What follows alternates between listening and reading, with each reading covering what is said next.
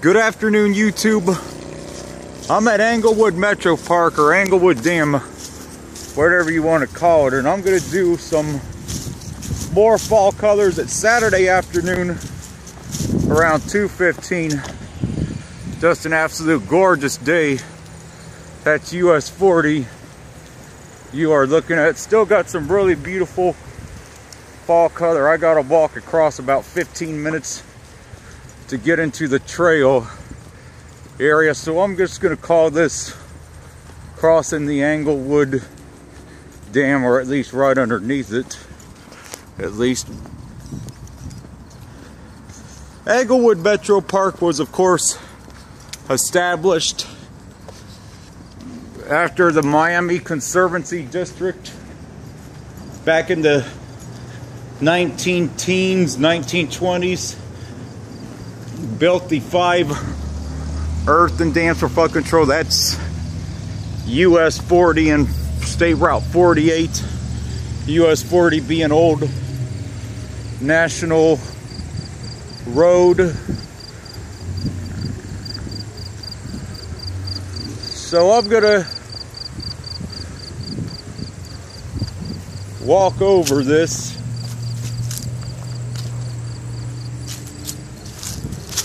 I'm gonna walk down here into the park. This park is broken up into 4 sections. The section you're looking at is considered the West Park. The western part of the park, that's on the western side of the river. I don't know if I'm gonna get any videos on that side of the park today, but the eastern park is considered the biggest portion of the park. You can see the levee right there that goes against US 40. Much like Taylorsville MetroPark, US 40 was diverted from its original route for this dam to be constructed here, and they had no choice to protect the Miami Valley and the greater Dayton area. Where I was at this past Sunday, Caesars Creek, that's a dam too, but that was not part of the Miami Conservancy District. That came along in the 1970s. This park goes through the Stillwater River, goes through this park and through this area. It's in Englewood, and Vandalia is very close by to the east of the park. I would say overall, in general, when it comes to noise, this park is probably not too bad, but you have the airport that is adjacent to the park, so it's not going to be free of noise because of the airport. But once you get into the main part of the park here, some of the trees are losing their leaves, but there's still plenty that have them. So I did some videos from here before. This is not one of the regular parks I hike per se, and it's not because I dislike the park.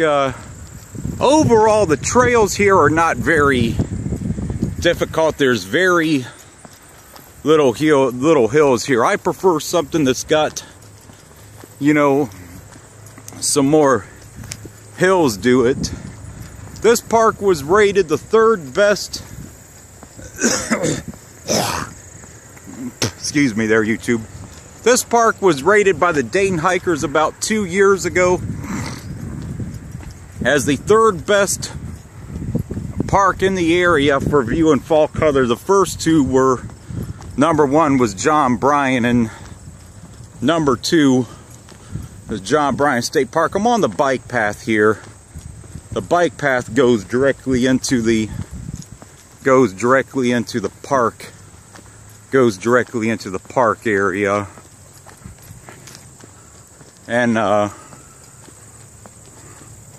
this is a Stillwater trail or Stillwater recreation trail, whatever you want to call it, I guess.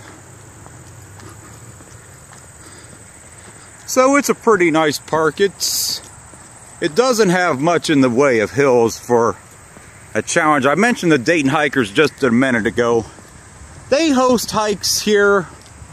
You might see 1 or 2 hikes here hosted, but this is not a park that they typically host very much, and I think it's because people prefer a bigger challenge for hiking. And although this park is very nice, it just doesn't have much in the way of a challenge and hike. We have some very unique trees here that are very rare to the state that you don't see. You have pumpkin ash here, which we have a pumpkin ash forest, which I'm going to get a separate video of that. You also have some of the oldest ash trees anywhere in the Miami Valley here. Of course, as most of you know, the emerald ash borer has the ash trees under serious peril and serious danger right here, unfortunately.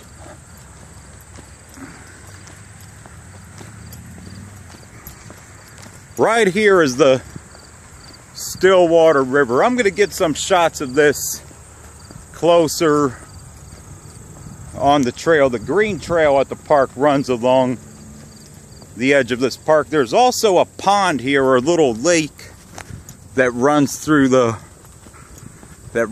this park as well. It's a beautiful river.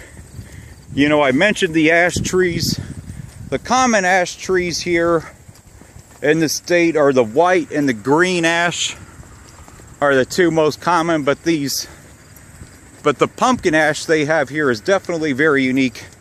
And they do have some ash trees that they have treated. I am not sure if they're still alive. Some of the most grandest ash trees anywhere around that they treated. They've been able to save them so far. The last time I knew anything, but I am not sure if that is still the case. But definitely in this area, in a few weeks' time, once the deer rut gets in full gear, it's still a little too warm for them to be really rutting yet. I mean, it doesn't really get underway till the 2nd or 3rd. I mean, it doesn't really get at peak till the 2nd or 3rd week of November. And the reason why is deer are more of a cold weather animal. They need colder weather to really thrive and do well. You have some people down here. It's because there's a disc golf course, a discus golf course here. This is definitely a very pretty park. It's one I enjoy coming to, but it's not one that I frequent very much. When I get over this, off of this paved trail, I'm gonna get ready to cut this video here in a few minutes, but it's a pretty park. We got a couple waterfalls here. I mentioned the ash trees. They also got a deer management fence along the upper part of the green trail. What I mean by that is they have an area that is enclosed off the trail, a fence area where the deer cannot access it. It's on a pretty steep hillside trail. The trail's not very big, but fence is not very big, but they want to, the conservationists want to keep track of what impact the deer are having on the on the vegetation at the park because they want to keep the deer at a healthy deer density. There's an airplane flying above. The Dayton airport is only about 2 miles from here, so you have a little bit of noise from that, but overall nothing too severe. At least I don't think. You don't really hear the road, or when you get back in the park and you have you don't have any train tracks either that go through this park like you do at Taylorsville or Twin Creek. So, getting ready to turn around this corner here. Then I'm gonna end this one in probably about 3 or 4 minutes time. Just beautiful park here.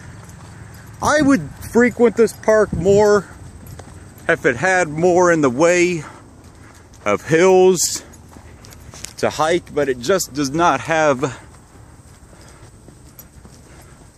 the hills that I like to really make this a regular hiking staple. I'd like to go to Twin Creek, Germantown, Taylorsville, Caesars Creek. Those are all probably my 4 favorite spots. So like John Bryan sometimes here and there.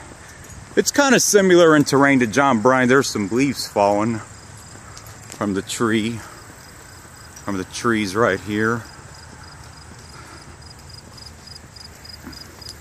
It's a pretty nice day. It's around 65, 70 degrees today. Just an absolutely stunning weather.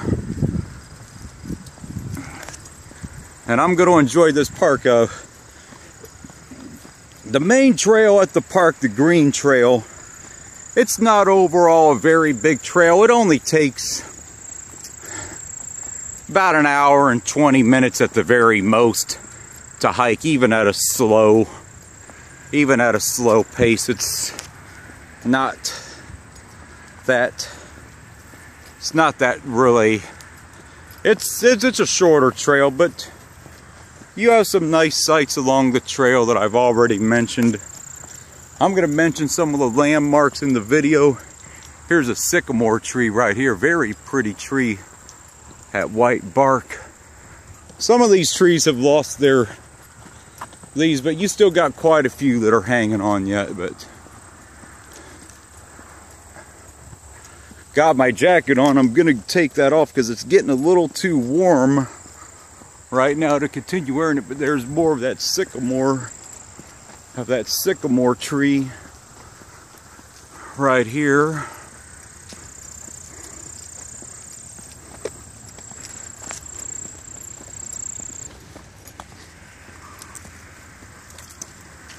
Some leaves falling right there.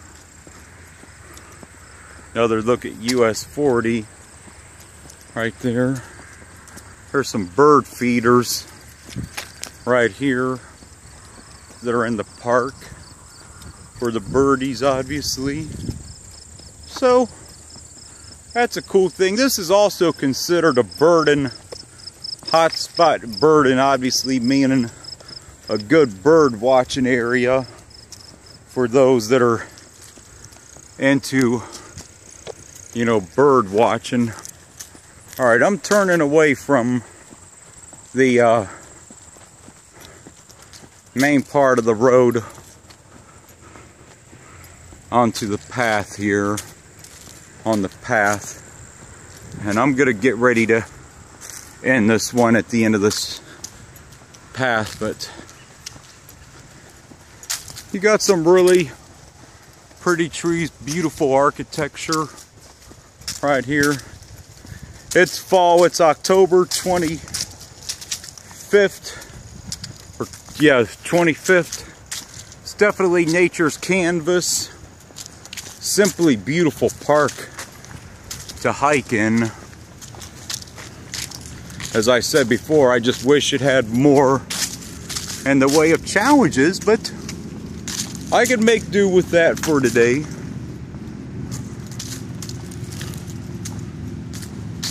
Yeah, you can still hear the road from here a little bit, but the sound from the road disappears very soon.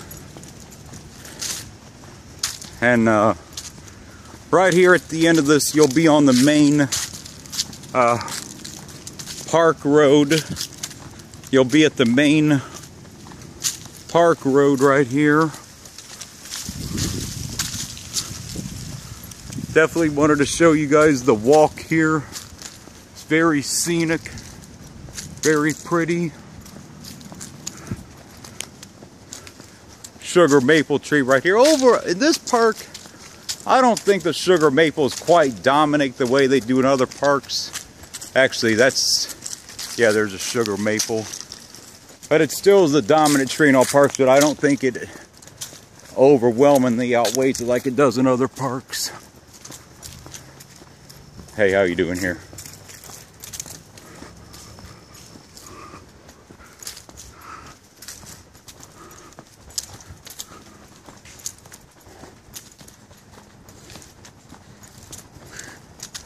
It's not going to be long before I find a trail here, a dirt trail that goes through the park, and I'm going to get ready to end this one right here. The Patty Shelter, that's, I'll show you guys that in a little bit. But typically when they host a hike here, that's where it is held at. And I'm kind of wondering about this lake, if it's dried up. In the past it's been dried up, but that's it for this one. Well, I'm gonna keep going till I hit the trail, but one of the shelter areas right here. I hate to say this, but the pond from here looks like it might be dried up. It dried up about 2 years ago, unfortunately, and we haven't really had a lot of rainfall over the last month or two, unfortunately. So you guys might be in for a treat. Get to see the pond that is unfortunately dried up. I hate to really call it that. I'm in the main part of the park now, in the east part of the park. And here, getting ready to enter a trail in the area. And yeah, and from what I'm seeing from here, the pond is unfortunately dried up once again. Unfortunately.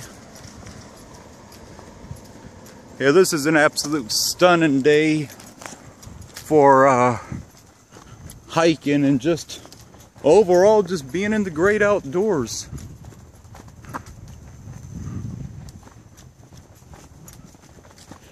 Yeah, this is really sad to say, but the pond is unfortunately dried up again, but I cannot say that I am terribly surprised due to the fact we just have not had any rainfall hardly over the last month. But I'll get some views closer up of that here in a little bit. But I'm coming upon a trail here, so I'm gonna get ready to end this one, and as I begin the trek on the trail here. So